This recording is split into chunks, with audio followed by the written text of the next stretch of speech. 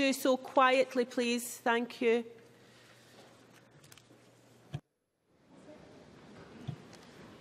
The next item of business today is a members' business debate on motion number 14110 in the name of Paul Martin on reviewing arrangements for managing sex offenders. This debate will be concluded without any questions being put, and I would be grateful if those members who wish to speak in the debate could please press the request to speak buttons now. I call on Paul Martin to open the debate.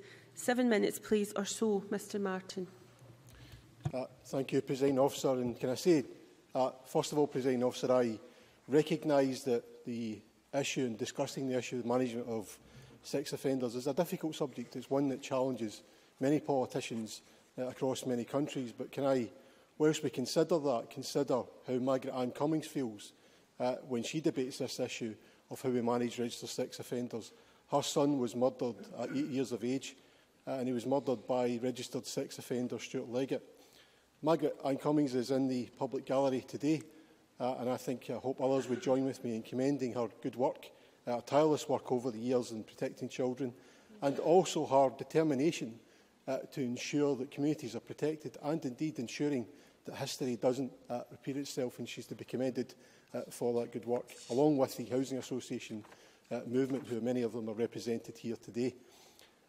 10 years ago, the Justice Suit 2 subcommittee published its 33 recommendations to manage registered sex offenders in Scotland.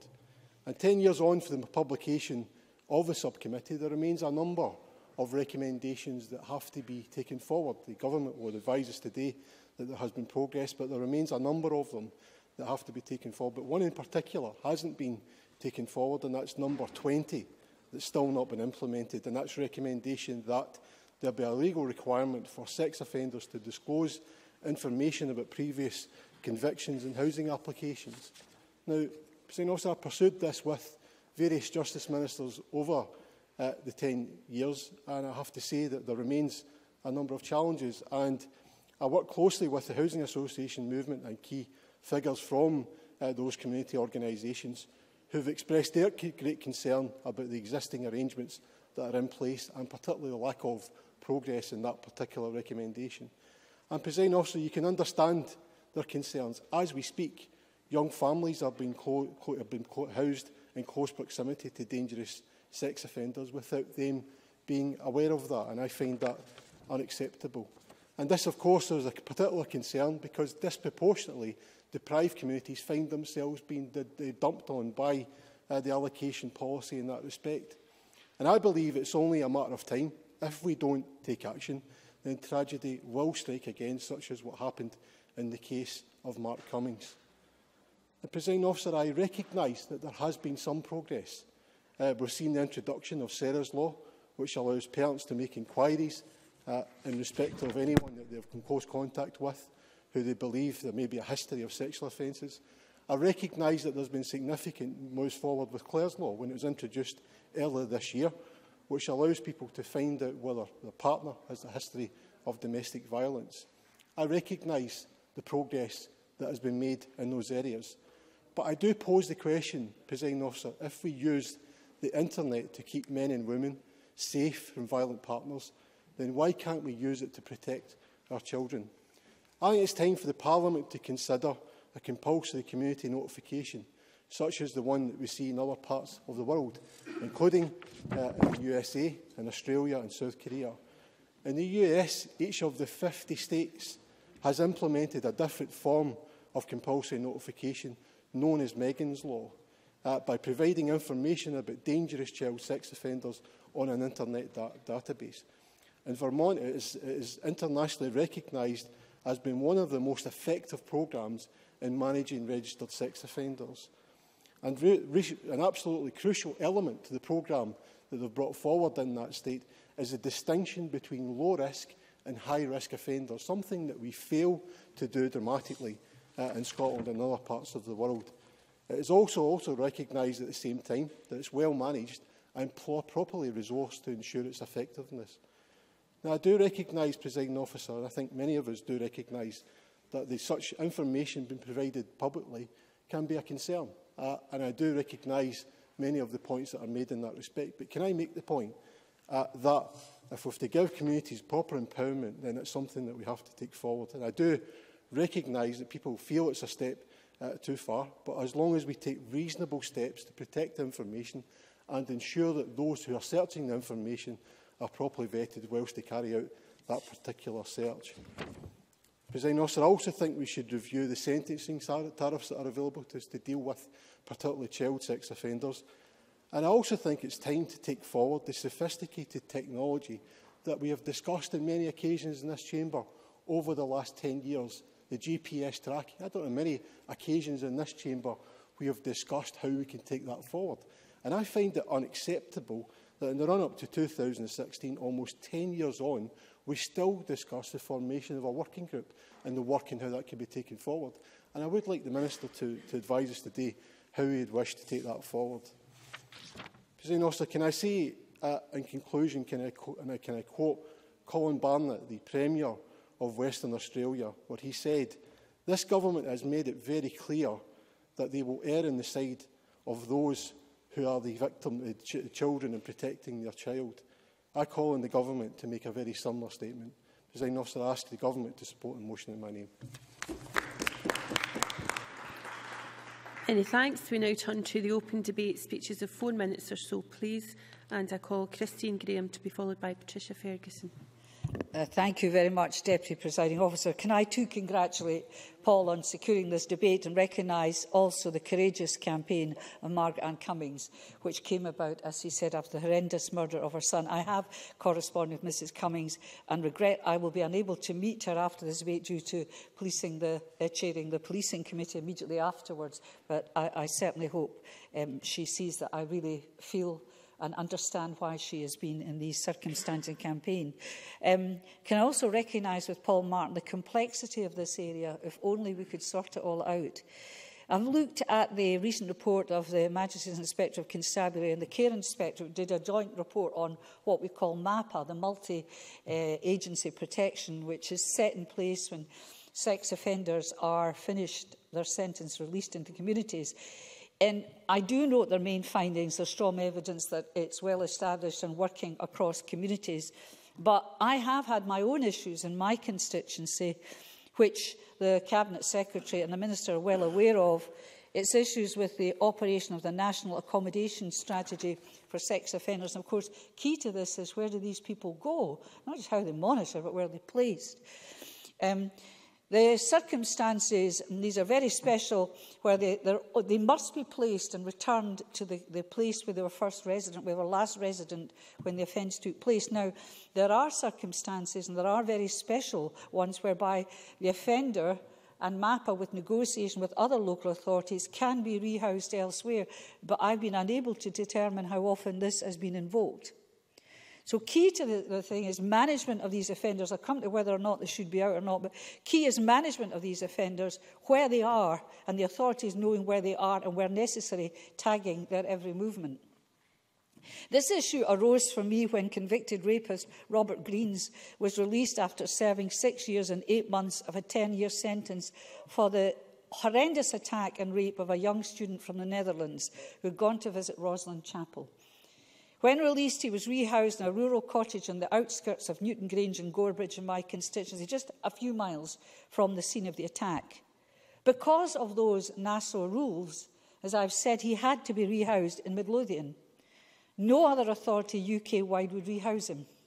Almost predictably and understandably, hundreds turned out to protest, gathering outside the cottage. I can understand that matter. And it only became resolved when he breached the restrictions under his registered sex offenders order and was seen in Pennycook, where he wasn't supposed to go, and that took him back to prison. But he is due for release next year, and the community will be back where it started. Now, I accept, as it says in this joint report, it should be stressed that while the fundamental purpose of MAPA is to protect the public, and the work of responsible authorities cannot entirely eradicate risk.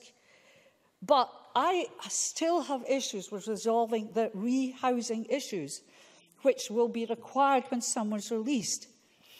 I would think there's a very small number of instances where we have serious sex offenders where the issues that Paul Martin has raised when they repeat happen, but they happen. These are very serious people. And although they're small in number, we cannot allow them to happen again. So I've got issues with the housing and the system in which we rehouse. But I've also got another issue which Paul Martin touched on. And that is this question, while not interfering with judicial independence, I too am concerned that some people are released back into the community when they should never be released at all. It's not very often, but once is just once too often. So I know we've got the Cabinet Secretary for Justice here, and we've got the Minister for Housing. I know these are difficult issues. I know if they could resolve the issues about the housing, certainly about sentencing is another thing, they would do so. But I ask them to look again at it, because the issues that Paul had, worse than mine, are also repeated to some extent in my own constituency. Thank you. Many thanks. I now call Patricia Ferguson to be followed by Margaret Mitchell. Thank you very much, Presiding Officer, and can I too congratulate my colleague Paul Martin on his long-standing commitment and campaigning on this issue, and of course to Margaret-Ann Cummings, who has courageously spent the 11 years since her personal tragedy trying to ensure that no one has to suffer in the way that she has. And Paul Martin is right too to identify the sterling work done and being done by our local housing associations.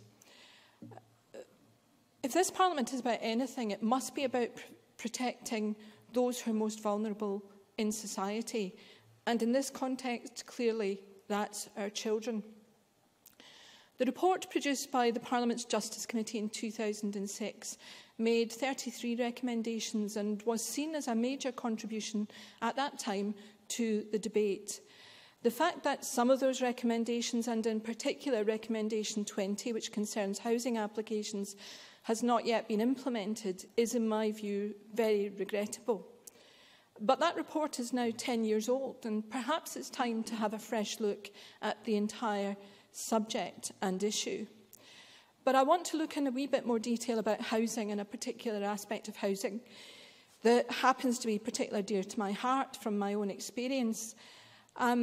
Most sex offenders, when they're released from prison, will avail themselves of social rented housing by the very nature of the individuals and their circumstances. And housing providers are rarely aware of this aspect of an applicant's background. So people will be housed where there is available accommodation. And in my constituency and constituencies like mine, that might well be in a high-rise block. Now, living in a high-rise block is very different from living in any other kind of accommodation. You, in effect, have an entire street with one entrance. So, on a daily basis, you can't cross the road to avoid someone you don't want to talk to. You will be likely to have to travel for a period of time, perhaps alone, in a very confined space, every time you want to go into and leave your home. You also have the added complication of stairwells and of fire exits, which are not often used because people will obviously want to take the lift whenever they can. So these are all areas in which people become particularly vulnerable. And for parents with children, it is often very, very hard because they let their children go to school in the morning, for example, and once the child goes out the door, they don't know what's happened to that child or where they are. So it seems to me that the particular situation that arises because of the particular circumstances of high-rise flats should be particularly taken into consideration, because even for parents putting their children out to play, they often cannot see where their children are, and they have very little oversight. It does suggest to me, I have to say, that families should not be accommodated in high-rise blocks, but perhaps that's an argument for another day. But I certainly think we should be looking very seriously at the issue that is confronting us when we have sex offenders in the community, and they may well be accommodated in a high-rise block. And Christine Graham is absolutely right to say that this is a very, very complex issue, the rehousing and resettlement of particular offenders. But we must surely redouble our efforts to find solutions so that no case can be seen to have fallen through any loophole that we have allowed to continue to exist. There are international examples of good practice that we can call upon and we can look at, and I'm sure that the present government is doing that and is bringing every opportunity it has to bear on this. But I really do think the time has come for us to review what's happened in the past, to look at those international examples and to do everything in our power to make sure that children in this country are protected to the very limit of our ability to do so. Many thanks. I now call on Margaret Mitchell to be followed by Graham Pearson. Thank you, Deputy Presiding Officer. I thank Paul Martin for bringing this important debate to the Chamber. This is a motion I was more than happy to sign, not least because it gives deserved recognition to the courage and tenacity of Margaret-Ann Cummings in campaigning to ensure that sex offenders are managed in a way that poses the least possible risk to our communities. There is little doubt that the tragic murder of Mark Cummings served as a wake-up call to the Scottish Parliament that more can and must be done to keep our communities safe from serious sex offenders. It was with this in mind that the Justice Subcommittee was established in 2006 to review these dangerous and devious individuals. Following on from the review, 33 recommendations were made intended to protect children. Nearly all of these have been implemented. However, I do consider it totally unacceptable that almost 10 years later, the vitally important one, calling for sex offenders to disclose information about previous convictions on housing applications, still hasn't been implemented. This is a situation which must be addressed now. The motion also refers to the need for the risks posed by serious sex offenders in communities across Scotland to be examined. And a good starting point would be the Scottish Government's annual report published in October this year on MAPA, which stands for the Multi-Agency Public Protection Arrangements in Scotland. The MAPA guidance states that the primary purpose of sex offender notification requirements is to establish the police to enable the police to know the location of sex offenders and to manage these sex offenders and minimise the risks of further offending against the public. Yet this report reveals in the last year a staggering 331 registered sex offenders failed to comply with this notification and to let the police know their whereabouts or their current situation. Furthermore, this represents an increase of a third compared to the year before. Which brings me to the Scottish, clearly, obviously, this is a situation which requires urgent analysis. Cabinet Secretary. Comment to the fact that there had been a third of an increase in breaches. That's factually incorrect. The proportion of breaches year on year are broadly the same. What has happened is that the numbers of individuals who are on such orders has increased, but proportionately the numbers that have breached them have not increased by a third. Margaret Mitchell, I give you your time back. Thank you, Presiding Officer. I thank the Minister for that clarification. It's still not a statistic that we can be proud of in any way, shape or form. So clearly an urgent analysis needs to be carried out to establish what's gone wrong here and to rectify this situation as a priority. Which brings me to the Scottish Conservative proposal to address and reduce this risk, namely for sex offenders to lose their right to anonymity if they breach the notification requirements imposed under the terms of their release. Losing the right to anonymity in these circumstances is entirely justified to protect the public and to reduce risk, as well as aiding the police in their efforts to locate the individual. It would also serve as a powerful deterrent to any sex offenders who may be considering breaching the terms laid down on the Sex Offenders Register. In conclusion, Presiding Officer, there is a balance to be struck between allowing someone who has served their sentence the freedom to integrate back into society and protecting the communities in which they are placed. And here it's evident from the MAPA report that 10 years on, from the Justice Subcommittee review on the management of serious sex offenders, that much more requires to be done in an effort to ensure local communities are protected. At the very least, these communities have a right to expect that everything which can practically be done is being done to ensure that tragedies like Mark Cummings' murder will never be repeated in their neighbourhoods. Many thanks. And I now call Graham Pearson. Thank you, Deputy Presiding Officer. First of all, can I thank my colleague Paul Martin for raising this difficult and challenging issue.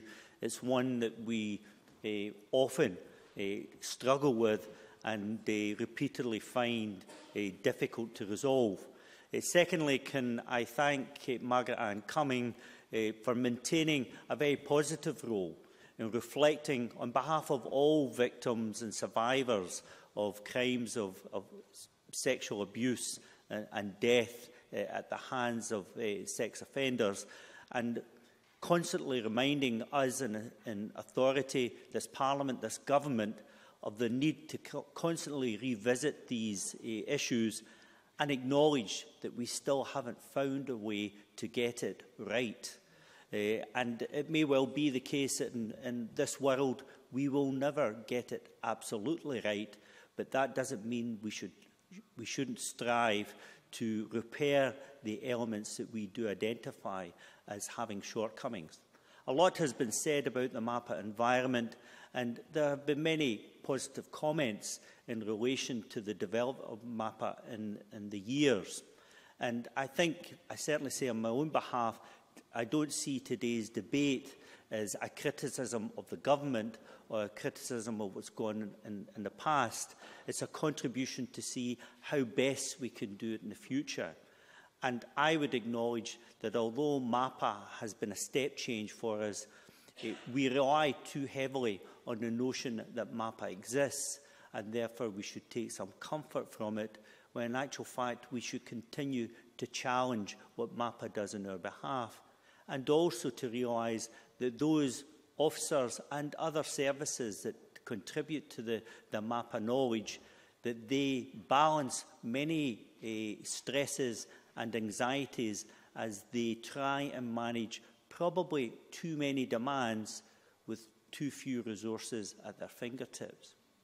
Behind that too, I think that I would like to see acknowledged today that although we have an intelligence management system in Scotland, it's not as robust and as effective as it should be. And again, I would like to hear from the Cabinet Secretary that he will take a second look at the way IT systems operate across the public services to manage the very dangerous circumstances that repeated sex offenders present to all the services. Mention was mentioned of the GPS tracking systems that are available. This system exists. It can be switched on by merely the flick of a switch now, I'm told, by those who manage the electronic surveillance of those on remand and subject to supervision. And really, we need to face the challenge, do we want to use GPS tracking? And if the answer is yes, then we need to get on with it sooner or later, sooner rather than later. And if the answer is no, we need to work out what it is about the tracking system that is not available to us now. I'm happy to give way. Cabinet Secretary. Just to clarify the point, because obviously Mr Martin raised the issue about establishing a working group. The expert advisory group has actually been in place for a number of months now, and its report is actually just weeks away, and the advice that they will give to ministers on the use of GPS. The issue of GPS, there are some technical challenges around it in terms of it doesn't give the level of security that some individuals believe it does. So there are some challenges around how it can be properly used. But the expert advisory group have been looking at that internationally in order to identify how it can be best applied within a Scottish context. Graham Pearson, you can have the time back. Thanks very much, Deputy Presiding Officer. I'm grateful for that response. I can tell the Minister that having visited the monitoring centre itself, the advice that I was given during the visit is that they are very confident at the ability of the GPS system to more effectively monitor dangerous offenders, whether sex offenders or other offenders, than is currently the situation as we administer it now. So I would ask him to challenge those who are advising him, and let's get to the right answer in that regard. A couple of bullet points I would mention in time available. Offender management should begin in prison before release. And I think more attention needs to be paid to dealing with offending in prison and to initiate those kinds of courses that can better redirect offenders onto a more useful lifestyle for the future and deal with the reoffending rates. Secondly, I think it is important that housing associations should know the backgrounds to those sex offenders who are applying for tenancies. The difficulty arises when there is a public knowledge of offenders within communities, and I know that Paul Martin's aware of the issues that lie behind those challenges, the threat of vigilante action, offenders going underground, encouraging offenders to create their own networks, etc. But I do think housing associations should be aware of their responsibilities in managing applications, and they can't really accept those responsibilities unless they know the nature of those people that they offer houses to. The final bullet point I would mention is that White Flowers Alba are a group who did provide a briefing ahead of today's debate and fully support the motion from Paul Martin. They also raised the fact that a broad remit in the public inquiry that's ongoing just now might give us more lessons to learn for the future and how we respond to sex offenders and how we manage that risk. I hope that the government will listen to what White Flowers Alba have to say and try and encourage the best use of that public inquiry. Thank you. Many thanks. Can I now invite Margaret Burgess to respond to the debate? Minister, 7 minutes or so, please. Okay, thank you, Presiding Officer, and I thank Paul Martin for bringing this debate to the Chamber. He made it very clear, and I think we all agree it's a very sensitive issue and it's a very difficult issue to deal with. And I know that Margaret-Ann Cummings is in the gallery today, and like other members, I want to commend her in the work that she's been doing, her and her supporters, to avoid any other child suffering the fate of her son. And I completely understand why she's taken this action and why she's doing everything possible to learn the lessons from Mark's death. And I want to give some reassurance that the government and responsible authorities are all working towards that shared goal. And it's been mentioned by a number of speakers that the Joint Thematic Review of MAPA, which was published last week by the Care Inspectorate and Her Majesty's Inspectorate of Constabulary. And the report shows, as Christine Graham says, that there is strong evidence that MAPA is well established across Scotland, that professionals are working effectively on a day-to-day basis to protect communities. I'll give way. Paul Martin. Can I thank the Minister for giving way? Also in the report included that sex offenders could expect to receive a visit or a prospective part of a monitoring visit once a month. Do you find that acceptable for the most serious offenders? Minister.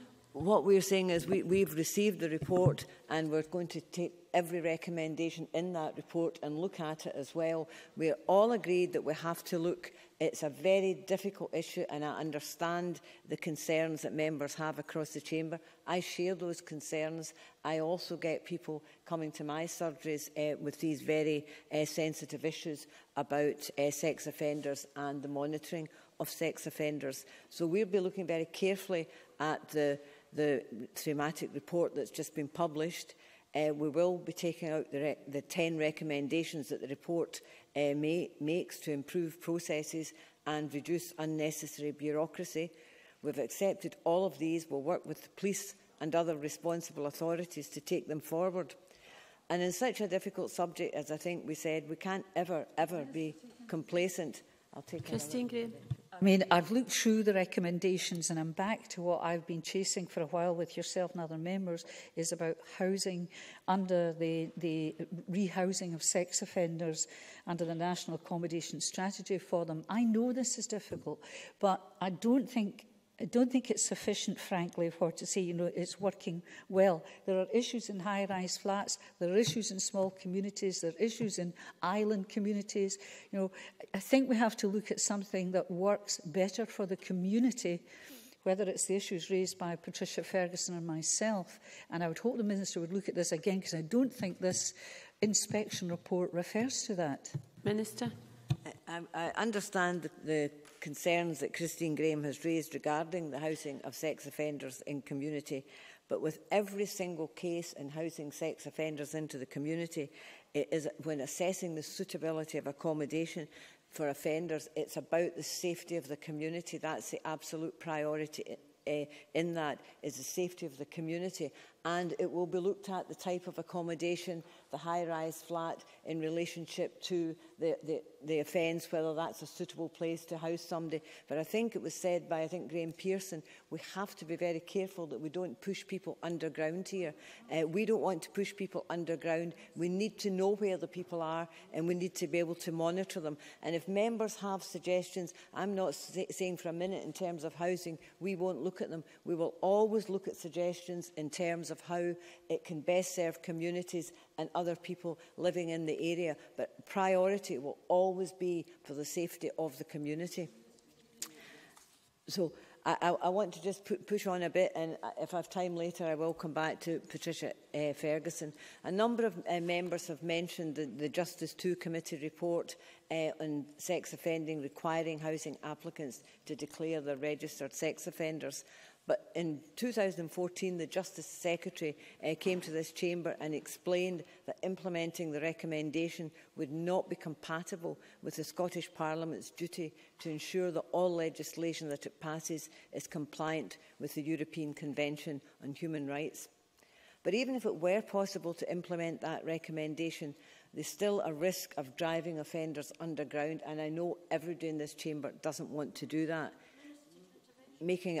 I want to push on for a bit, then I'll come back to monitor and manage the risks. We need to be able to know where people are, monitor and manage the risks. And as I said to Christine Graham, if members have raised concerns here today, these are not going to be ignored. We will look at that. We'll look again. We're looking at the thematic report, and then we'll have to look at how that works with some of the other things that are proceeding just now. I'll take the intervention. Joanne Lamont. To recognise the urgency of a situation where housing associations are saying communities are feeling that disproportionately sex offenders are being housed in deprived communities, vulnerable communities already. What representation, I see the Cabinet Secretary is no longer here, what representation has been made in the budget discussions with John Swinney around financing a proper monitoring programme? Because perhaps people would be less anxious about the monitoring programme if we had any confidence it was actually being done. What resources are going in to make that real for people and give people protection? Minister. I think what I would say in terms of the budget, I can't respond for the Justice Secretary, but I know that across government we're looking very carefully at how sexual offenders are monitored, and when I come on a bit later we'll talk about some of the things that we are doing which should help with the monitoring of sexual offenders. And the Justice Secretary said there what's happening in surveillance, the expert group, how it's reporting and looking at that, what can be done there. We have the Sentencing Council looking at sentencing tariffs as well, that's another area that we can look at. But it is a difficult area, and I think everybody's recognised that.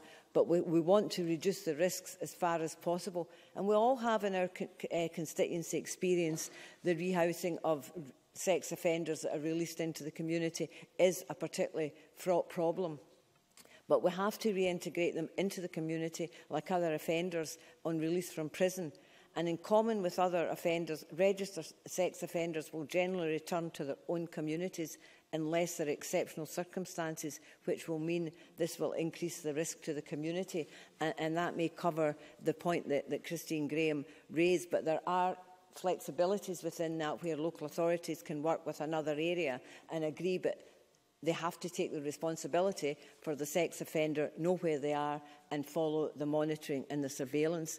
The thematic inspection found that during a 2-year period from the 1st of January 2013 to December 2014, 86% of sex offenders released returned to the same type of housing following imprisonment, and 73% returned to the same or a neighbouring community. And where a sex offender is placed outside their own local authority area, it's to increase the safety of the community and not to protect the anonymity of the offender. So, we would want to make that clear. It is at all times about the community and protecting the community. The Scottish Government will continue to take steps to make sure that Scotland has in place a strong legislative framework with robust monitoring arrangements with agencies working together. And that's certainly the Justice Secretary is looking at that. We're looking across government how we can all work together to make our communities safer in many different ways. I'm going to finish now by saying I know this has been an extremely difficult debate.